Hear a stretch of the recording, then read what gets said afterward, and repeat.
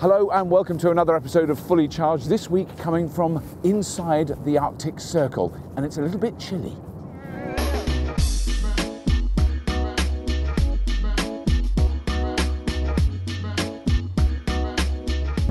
Today we're looking at two very different electric vehicles. The first one is the Bluebird BE-1, which is a very British designed and built 3-ton electric truck. And the other one is very Swedish. It's the Volvo electric C30. And I'm going to find out just exactly how an electric car behaves in very cold temperatures.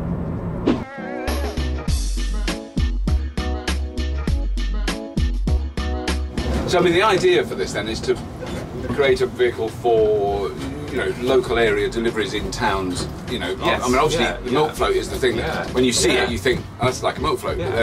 But it's stop go. Yeah. In fact, the more it's used in that way, the better the range is. It's like driving an old diesel thing, but without the noise and the smoke and the imported fuels. But Mike was just telling me that it's got lead acid batteries at the moment that are swappable in about 3 minutes, 3 or 4 minutes? Yeah, 4 minutes. 4 minutes, right. It just takes, on average, to change them over, but it means that your vehicle then is in constant use. Yeah. Everything with this vehicle is to build a vehicle that we can easily get parts for.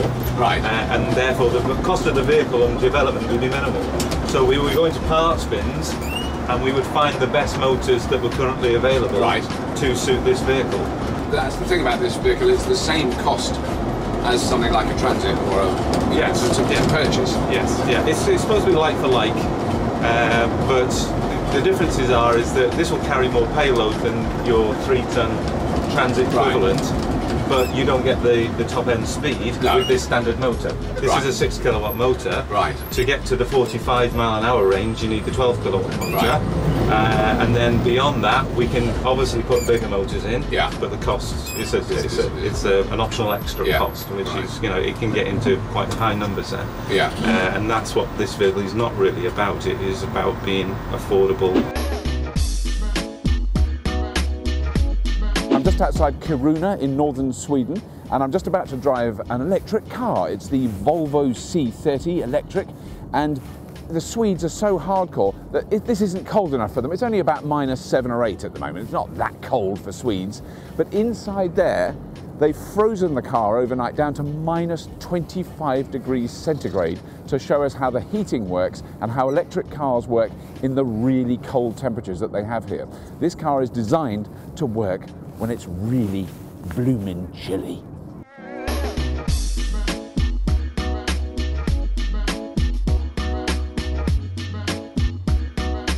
Well, I'm here with Annalie from Volvo Cars, and I want to know, Annalie, how the heating works, because clearly it's not just using the battery to heat the car. No, it's not using battery. What you have experienced here today is a system with 3 different heating systems that works very smartly cooperative. So a fuel-operated heater run on bioethanol, and an immersion heater, and a PTC element, which is more like a hair fan. Oh, right, like a hair dryer. Right. Sorry. And then all this system works together, giving you 12 kilowatt at the same time. Right. And that heats up the cabin really quickly. Yeah. And then when you have reached your temperature, which you have desired, then the 2 electric ones are switched off. Right. Leaving the long-term heating for the fuel-operated heater. And there's a tank of ethanol in the car, Yep. and then does it burn that? Is there actually a flame somewhere? I mean, contained, but is it from a flame? Is that how the heat? Yeah, comes? so it's burning the fuel to give warmth. Right. Yeah. Right, because it does work incredibly well. I mean, it's not just a little bit well, because I had to, after about 5 minutes of driving, we had to turn it off. We got too hot. How much ethanol do you need to put in? Is it a regular thing you have to keep filling while you're driving? You have a tank of 12 liters. Right. And in the heating up process, you spend approximately 1 liter per hour.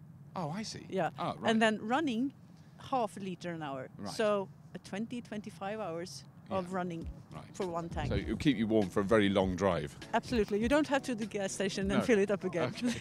Thank you very much. Thank you. So, I mean, we're currently going to drive, we're on a 75 kilometre drive from Kiruna out to the European Space Launch Centre, and it's through very beautiful countryside, but also we've been warned to expect reindeers and husky dog teams pulling sledges. And also it's part of a challenge, so we're challenging 2 other teams of German drivers it's to see who uses the least energy to do this trip. And so we've got the heating turned down, everything's down to minimum. Have we got the heated seats on, are they? No, off. So I must say, I'm very, very warm, although I have got a coat on, but it's not a super thick Swedish coat, it's just an ordinary English autumn coat. It's not even a winter coat.